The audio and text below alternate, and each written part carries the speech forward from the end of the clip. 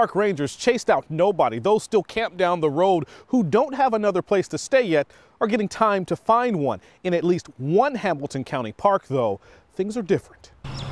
And Winton Woods.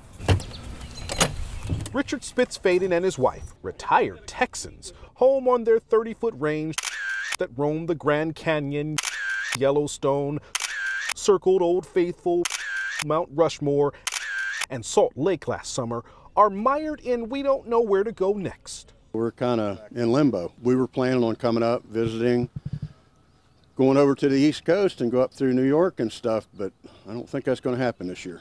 They came to Cincinnati to see Richard's mom. Along the way, rest area shut down. Then, after they had reservations to park their camper in Winton Woods, Governor Mike DeWine issued a stay-at-home order. State parks closed. So did cabins, showers, and bathrooms here.